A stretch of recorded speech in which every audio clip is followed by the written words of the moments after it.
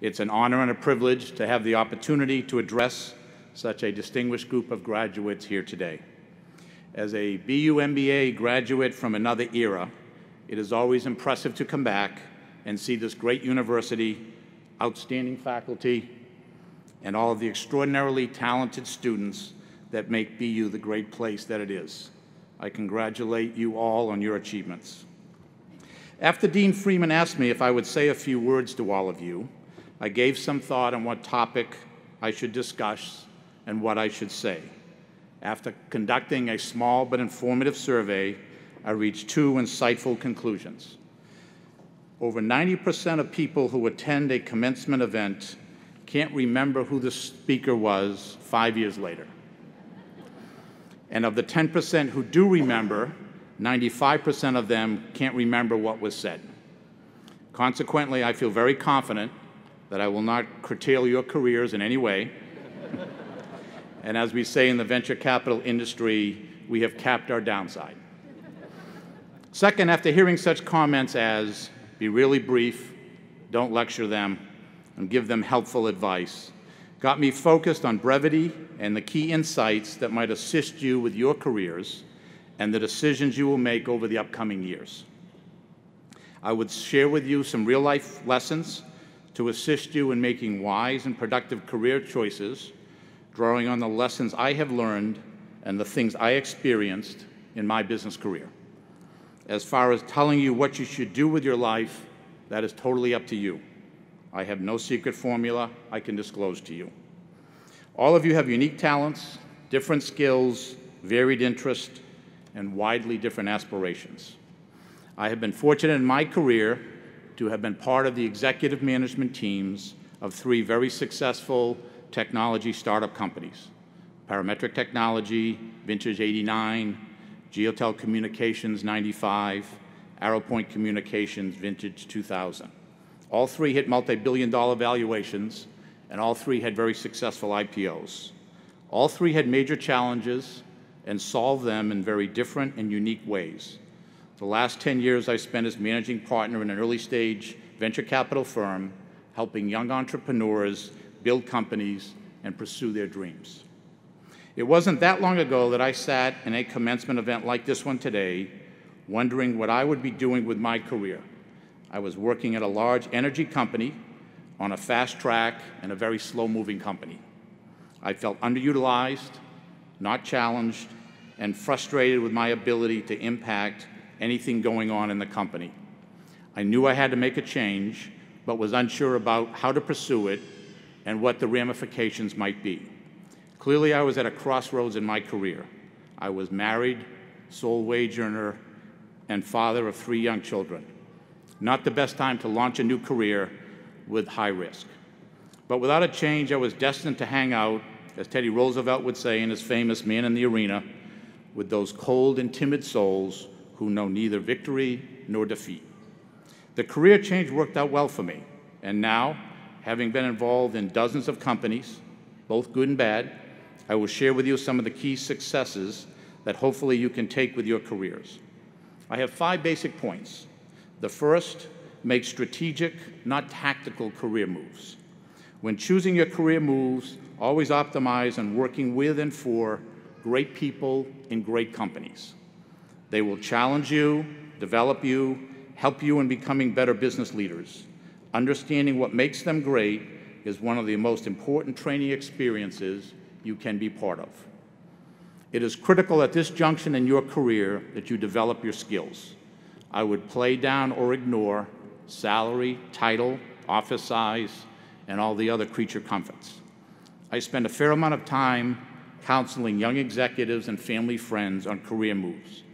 Invariably, the discussion turns to job title and salary on how they are evaluating their alternatives. It always seems to me that a VP title or a slightly higher salary is more critical to them than working for a superior company or a legendary leader. 3 times in my career, I took positions that paid less, were at best lateral moves, and trade off salary for equity. All worked out very well for me. As someone who has looked at thousands of resumes and hired hundreds of executives, one of the first things I zero in on is how successful were the companies this person worked for. A great boss will be advancing their career, and if they respect you and value your skills, they will take you along with them. Key piece of advice: look at the executives of the company you are with and ask yourself, is that who you would like to be in 10 to 15 years? If not, start planning your next career move. The first technology company I joined executed a hostile takeover, then was the victim of a hostile takeover during the 4.5 years I was there. At first, I was shocked that all this was happening so fast, but soon I realized that I had gained the experience of a lifetime, was able to observe and be part of some extraordinary events, and most importantly, built a network of people that would help me through my entire career. Second, seek advice and opinions, particularly from customers. Continually ask advisors, service providers, peers, professors, friends, mentors, how do the best do it? Also, you will find that one of your biggest assets will be the relationships you have built while here at BU with your fellow students. You have spent 2 years studying with them, learning with them, socializing with them. Use these friendships to assist each other in providing insights and counsel for reaching better decisions. It is so much easier to stay connected today with the advent of all the social media technologies than it was when I was graduating.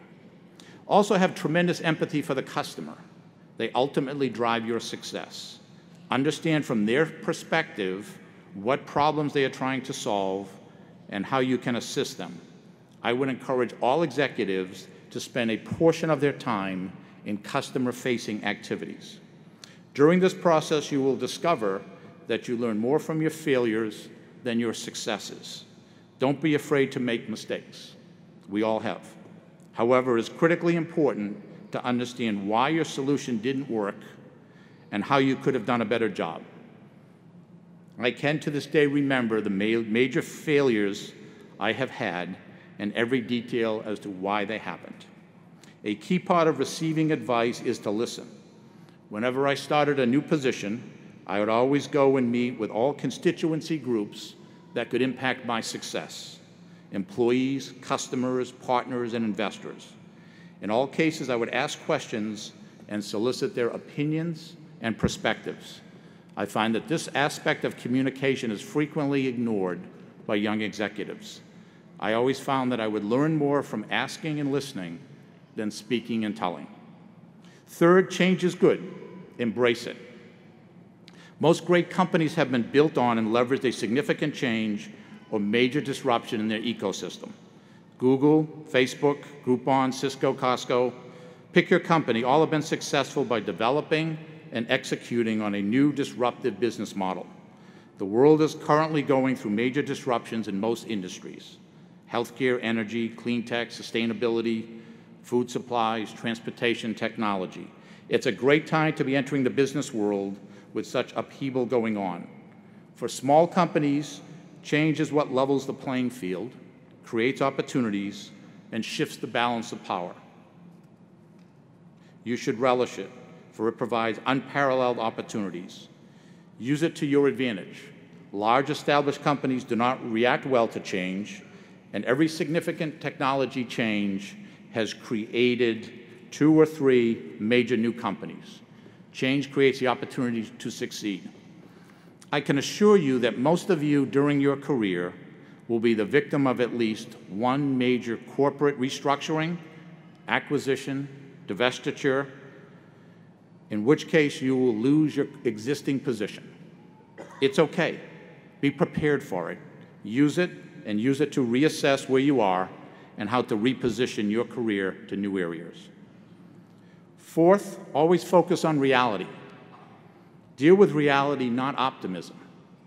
Always provide a fair and accurate assessment of the situation, both for yourself and others. The advice you get is only as good as the information you provided to get it. As a board member of numerous companies, the company CEOs regularly want to provide overly optimistic plans, share only the good news, and keep the bad news from the board. We, as investors and board members, want all the news, particularly the bad news. We know bad things will happen. There is probably not any bad news we have not experienced or seen before. The great business executives focus on the bad news. Your credibility goes up if you present a balanced picture with both the good and the bad, and the advice you receive from your advisors, mentors, investors is far more valuable as it is based on unbiased and realistic information. In developing business plans, don't plan on pitching a perfect game. It rarely happens. Share honest, accurate, achievable information with high integrity. You will always get more credit for beating a realistic plan than falling short on an overly optimistic one. Also, be realistic with yourself. I always knew what I was good at and where I needed help. No executive is perfect, but understanding your weaknesses is critical to your success. I would always develop a high degree of trust with some key employees in the areas I was the least competent in. I would frequently use advisors in these areas as well to verify key assumptions. Lastly, success matters. The key component of a great resume is demonstrated achievement and success, however it is measured. It can be a mature business, a startup, charitable foundation, lifestyle business, a private entity. Whatever it is, do it well. Define what success is and strive with all your energy to achieve it. Being a very competitive person, I would always take it personally. I would play with intensity and expect that same level of commitment from my peers, employees. Success is infectious. When we look at a resume, the first thing I look at is what companies this person has worked for and how have those companies performed. I know a lot of average people work at great companies and some great people work at poor companies. However, it is always easier to explain what you accomplished at a great company than to explain how you did a good job in an underperforming company. In all cases, great companies are made from great people. Just to reinforce this point, I recently visited two of our high-flying companies. Both companies are experiencing hypergrowth and hiring enormous numbers of people. Both CEOs were very focused on the issues surrounding hiring and integrating new people. Both knew their industries well and could tell you the companies they wanted to hire from because those employees were smarter, harder working, and embraced similar cultural values, while both had a list of companies to avoid at all costs. Once you have established yourself as an impact player with a track record of successes, opportunities come your way. One last anecdote. During a particularly challenging time at one of the companies I was running, we were facing some significant obstacles. My head of sales gave me a book to read. It was Shackleton's Expedition. He said, once you have read it, nothing in your life will ever be impossible again.